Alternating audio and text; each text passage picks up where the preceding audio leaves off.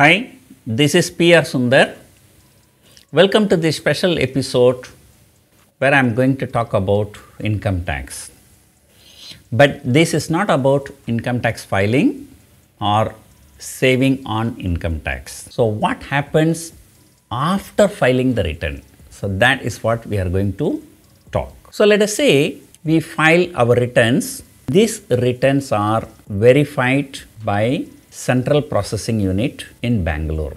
So once your ITR is verified, so it will be checked for defects.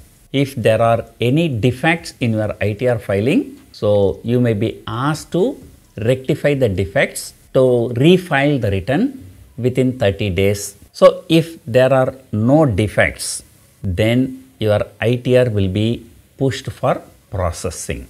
In processing, what they do, they check for your tax payment, any TDS payment, any advance tax payment. And another thing, when somebody pay money to me, so they always deduct TDS, tax deduction at source. And the TDS is paid to the income tax on behalf of me. So if I claim that money, so they will be checking, cross-checking, whether the one who deducted TDS from me, whether he has paid it or not. If he has not paid, I cannot claim for the deduction. So that will be checked. And then whether the income that you are claiming, does it match with the ITR? And then whether the deductions that you are claiming, whether they are arithmetically correct. The loss claimed by you, is it in ITR order? Sometimes we carry forward the loss. So those losses are claimed, is it in order or not? So this processing of ITR is also known as summary assessment. In case if there is an issue with a mismatch, and then your refund amount may be reduced or you may be asked to pay more tax, and that is called demand notice. Usually either we get refund from income tax or we get the demand notice, and we are happy when we get refund, but we are not happy when the demand notices come. This video is specifically targeted those demand notices and other things. So when you file the income tax, so if you file accurately, then the probability of getting a demand notice is very little. For those who filed tax through taxbuddy.com, and if they receive any income tax notice, so the tax buddy people will help them to sort the issues. And in fact, taxbuddy.com is the only website that offers free tax notice management. If you receive any tax notice, you contact them, they will be able to help you to sort out the things. It is very simple to file income tax return with the taxbuddy.com. Just follow the link in the description, select few options and interact with the tax experts with the taxbuddy.com, and the work is done. So people may get income tax notices for various reasons. So I am going to discuss one by one. The first one, incorrect ITR form. There are so many ITR forms. I think there are 7 ITR forms. Salaried people may file ITR 1, professional people file ITR 2, and HUF file ITR 3 or something like that. What I am saying may not be correct. I am just giving you the example. So if you are a salaried person, instead of filing ITR 1, if you go and file ITR 4, you will be wrong. In the central processing unit, so this will be matched. So if you file the wrong ITR form, then you will be asked to redo the whole thing. Let us say you have a professional income, right? And then you filed a salary income. Under the salary income, you filed the return. Then how the income tax department will know that you are doing wrong? Because if you are a professional, if you have a professional income, somebody would have given some money to you and they would have deducted TDS. They would have paid the TDS under the professional income category. You are filing tax under salary, but your TDS is under professional income. So that is a mismatch.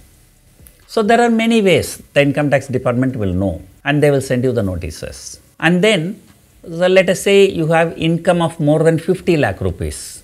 So there are some additional forms you have to fill. If you don't fill it, also the problem will come. And let us say your turnover is more than 2 crore. So you have to go through audit. So your books have to be audited by an auditor. So if not, again you will be getting the notices.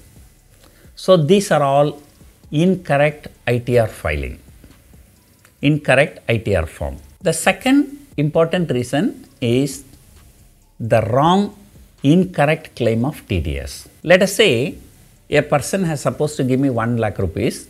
He deducted 10,000 rupees TDS and he has given me 90,000. And he should have paid that 10,000 to the income tax department. So then only I can say, oh, my total tax liability is 50,000. Already 10,000 rupees TDS has been paid. I am going to pay only 40,000. I can say like that.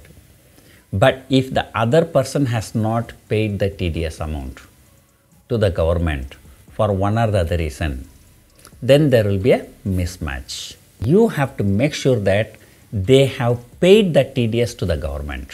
So if you go to your portal, there's something called Form 26A, something like that. So there you can actually check who are the people who have paid the tax to the income tax department on behalf of you, the TDS amount. Then nowadays there's something called TCS, tax collected at source. Recently I bought a car. So whenever you buy a car, they ask you to pay 1% of the car price as TCS. And the third one is wrong claim of income tax deductions. Say for example, we are eligible for 1.5 lakh rupees deduction under 80C. So whatever you are claiming, it should be within the limit, within the prescribed limit. And another thing, say for example, I am also running a trust. So my trust is less than 1 year only. So my trust has not got the 80G certificate. If you donate to my trust, you are not eligible for any income tax benefit. But if you donate to any trust which has 80G certificate, then whatever money you are donating, 50% of that will become eligible for no tax. In case you donate some money to a trust which has no 80G provision, and then you claim the deduction, and then income tax will match. So in that case, your deduction, so you deduct, it will not be allowed. So if you are donating to any charity, if you want to claim the tax deduction, you make sure that the trust has 80G. And in fact, you have to ask for that number. Next one is the wrong set of losses. So there is a normal business income, there is a speculative income. So if you have a loss in speculative business and if you have a profit in normal business, you cannot set off. So this wrong set off is also an issue. The fifth one is non-reporting of certain income. Sometimes we may have some income, but we don't report it. So that is a very, very serious issue. And mostly we may keep some money, some large amount of money in savings account. So we may receive some good amount of interest. I think the interest from bank deposits, I think maximum 10,000 is non-taxable. You get more than 10,000 rupees as the interest from a bank deposits. So that has to be added into your income and you are liable to pay tax. So many people forget it. Many people keep like 20 lakh, 30 lakh, 50 lakh, they keep it in savings account. So let us say if somebody keeping 50 lakh rupees in a savings account, there are few banks offering 6%, 6.5% interest. So that interest alone can become 2-3 lakh rupees, but only 10,000 is non-taxable. So the remaining amount is taxable. So that has to be reported. And because the interest that you receive, the income tax department knows. Like normally sometimes the people who receive the dividend, they just forget. Few years before the dividend was not taxable, but now the dividend is taxable. So this dividend income, this interest income, and then if any other income you do not report, you will be in a big trouble.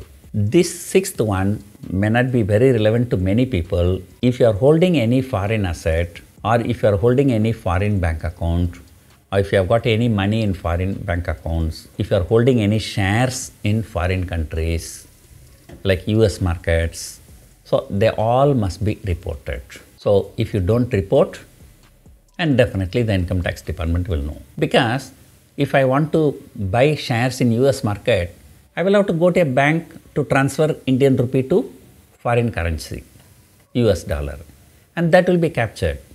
So when you have transferred certain amount of money to US dollar and then you are not reporting any asset, foreign asset, so that is a mismatch. The last one, mismatch of income and information. You know what happens? For many politicians, their income is very, very low, but they buy properties or assets for 100 crore, 200 crore, disproportionate wealth. So whatever wealth you are creating, whatever the assets you are creating, buying, and that must be proportional to your income.